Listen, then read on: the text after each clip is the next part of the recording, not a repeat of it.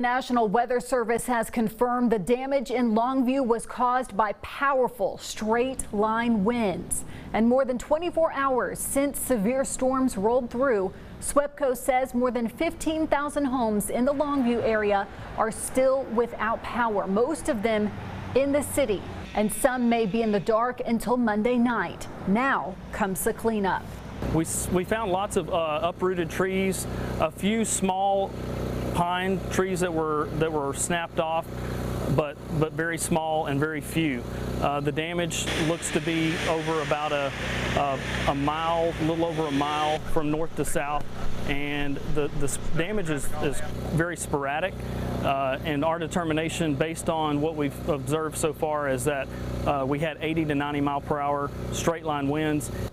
Other areas without power include Kilgore, Marshall, and Mineola. SWEPCO says they can expect electricity sometime Saturday and in Gladewater by noon on Sunday.